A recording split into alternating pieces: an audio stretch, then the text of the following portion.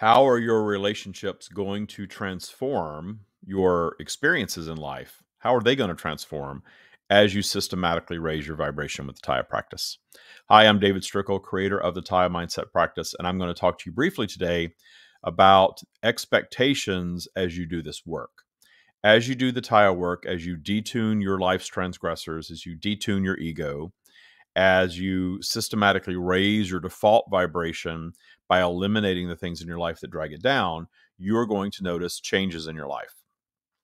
Things are going to shift for you on every single topic ultimately.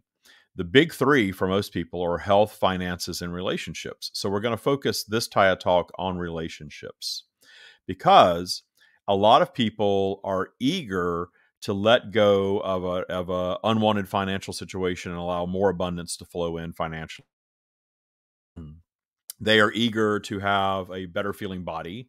They're eager to have better health, but not always so eager to see relationships change, to see perhaps long-standing friendships come to an end, see people fade away from your life that you're used to having around. And I think part of that is because we live in this matrix. I talk about the matrix all the time. We live in this matrix that tells us that good friendships and romantic relationships are supposed to be till death do us part forever. We have been friends forever. We'll be friends forever. We like to believe that we're going to know these people that we care about deeply in other ways in other lifetimes. We really get attached to the people in our lives. But I have noticed in teaching Tya to other people over the years and in myself that we get really attached to people and it gets comfortable, but the relationship is not always what I would call healthy. Now, I'm not trying to get overly judgmental about the nature of any relationship, but if that person is loving and appreciating you and loving and appreciating the journey you're on, whatever journey that is, that's a pretty high vibrational situation, in my opinion. But if they are comfortable with the old version of you and now they are choosing to be threatened or annoyed, which is just another version of being threatened, really, by the more abundant version of you, you have a choice to make. Are you going to lower your vibration, at least when you're interacting with this person, to stay in vibrational alignment with them? Or are you going to allow that relationship to evolve to whatever it will be, even if it's the end of it? I will tell you that as you systematically raise your vibration, you are going to see some relationships end, perhaps even a romantic relationship, perhaps even a very close friendship. You can see these things come to an end because you have done so much work to raise your vibration that as much as you want to appreciate them for what they are and how they are and who they are without needing them to change, which is very Tya, that doesn't mean they're practicing the same thing. You may be in appreciation of them, but that does not necessarily mean that they are in turn or in appreciation of you. And if they're really bothered by you, the friendship is probably going to end, or at least it's going to soften, if you will. So, how do you manage that? Well, where I guide you to in this practice is always appreciation of all things, which would also mean appreciation for them how they are, but understanding that if they are pulling away from you in your higher vibrational state, you are actually getting clarity. You're getting clarity that their preference for you was the old version of you that wasn't your preference. So you have a misalignment there in this relationship. And either they get up to speed and appreciate you, or they're not going to want to be around you. You're going to bother them. And appreciating all things, you can actually appreciate that. You can appreciate the fact that you are no longer in vibrational alignment with this friendship, and trusting your abundance, allow it to fade, understanding that other things will flow in. Maybe other people, maybe not. Maybe a whole new experience of you loving yourself so much that you are appreciating your solitude more than ever before. One of the things I noticed for myself was that as I got into this practice and got into the stream's guidance in my 40s, I really got into being alone and being in a quiet space. There was a time, a long time, my teens, 20s, and 30s, where I had to have noise all the time. I could not be in my house alone without some sort of music playing or television on or something that was accompanying me in that space. And I know now it's because I didn't like being with me. I needed some other version of some other person there interacting to distract me from the fact that I was quote unquote alone. Well, since I've had my spiritual awakening and really gone deep into this practice, I love my quiet time now. I love my solitude. I love sitting in the house just in silence and meditating and doing those things. I don't want to live all of my life like that, but I do love and cherish that time. And I have also had really good friends exit my life. And one friendship was a sort of a long distance friendship that survived a decade bi-coastal, and it was one that I cherished very much. And then when we got together in physical presence, we weren't just texting and chatting for a few minutes on the phone.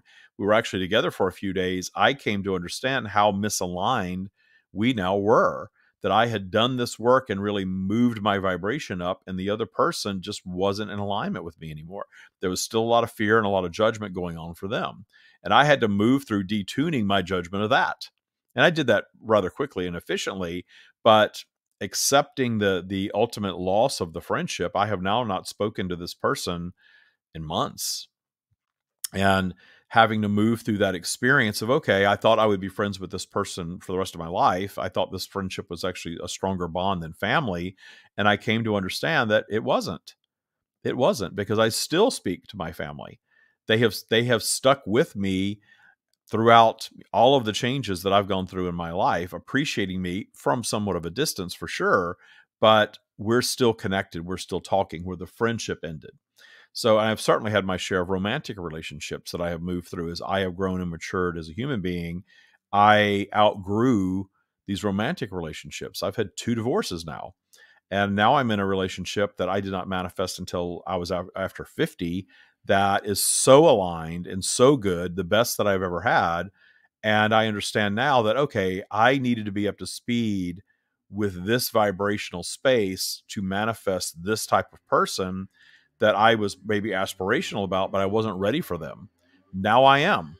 And now that's my experience. So I don't look at my 2 divorces as failed relationships at all. I look at it, both of them, as experiences that I had that I was up to speed with when I was in them. I moved through those experiences. I was made a more sophisticated version of myself in the having of those experiences, and I appreciate them for what they were. And I have nothing but positive memories of these relationships now, because the negative aspects don't have an impact on me because they've all been detuned. That's the same thing goes for these friendships that I'm talking about. The friendships will flow in and flow out as a vibrational match to where you are. Everything will. Your financial situation, the place where you live, your career, your health, whatever's going on for you, nothing in this physical environment was ever designed to be forever. That's why I don't necessarily believe that our strands of consciousness are intertwined forever with another person. Maybe they are, but I don't have any awareness of that. The stream never guided me to that knowledge. So I believe that the human version of the people that I resonate with now, I'm having that high vibrational experience of being in the presence of these people and having this set of circumstances as my life. It could all change tomorrow. My vibe could shift. Things could flow away. But I'm not worried about that, because I now know how powerful my ability to manifest is, as you all are, and that if something goes away, something else is going to come and take its place. And I can allow that experience of loss to be one of suffering, or I can allow it to be one of appreciation. I'm always going to choose appreciation. I'm going to appreciate, as Source does, what was. I'm going to appreciate that there is no longer a vibrational alignment with this, so therefore I'm not experiencing anymore. And I'm going to appreciate the fact that there are other things that I have yet to experience. That's the high vibrational opinion of Source. I am always seeking to align with that, as opposed to this should not be. This is wrong. That shouldn't have ended. Oh, that was a failure. Oh, that was a waste of my time. It wasn't. It will never be a waste of your time, because it was a reflection of exactly where you were in the experience, in the moment. So I guide all of you to consider looking at your landscape of relationships, past and present, and find appreciation for the past, find appreciation for the present, understanding that that need for them to always be around or to be here tomorrow or to always be in your life, do you have a vibration of need there? And are you altering your vibration when you're around them in order to be around them? And do you choose to do that? You get to discern your preference. We're not telling you you're not allowed to do that in Tya because there's no rules in Tya. But if your focus is to raise your vibration systematically and you continue to raise your vibration and you get more and more into a rift with someone that you care about, are you appreciating that perhaps it's time to move on from that relationship or that friendship? And know that this isn't about having to sever ties with people. These things happen naturally. These things happen naturally. I have found that when I just go into that appreciation mode and I'm in the solving mode, things just sort of fall away and fade away. And I don't even feel the need for closure. This whole thing, I could do a whole Tya Talk on closure. In fact, I think I will, because that whole concept of closure, again, has judgment in it, that there's something wrong and I need to close this and I need to wrap it up and I need to have some sort of different opinion because I've had this interaction. You really don't. You can have that opinion if you want, but I have found that I don't have to have that closure conversation with someone. The relationship had a beginning, a middle, and an end, like all things in physical do. And we were no longer vibrationally aligned. I appreciate it for what it was. I appreciate them for what they are, but I don't have that vibration of need. And I will end this with one other thing. Notice for yourself, if you are sort of sitting in your meditation time today and you're taking stock of what is the nature of my relationships? Do I have some friendships and some relationships that I have kind of gotten complacent in and we're really not a vibrational match anymore, but I just keep them going because I don't know what else to do? If you find yourself making excuses for them to other people or to yourself, well, that's just how they are. And think about that. Is that a sign that you're no longer vibrationally aligned with them? And then instead of severing ties or getting closure, just appreciate them for exactly as they are. Because if you're making excuses, that means you're judging. And if you're judging, that means that there is a lower than source vibration present in that situation. So think about the friendship. Notice that, oh, I do give them a lot of concessions and I do make excuses for them to myself and to other people. I appreciate that. I appreciate that I had that experience. I appreciate that they are that way. I'm going to stop making the excuses. I'm just going to appreciate them exactly as they are and see what happens. See what happens organically. You do not have to be the ender of the relationship. Just shower them with appreciation for exactly who and how they are and see what happens with them.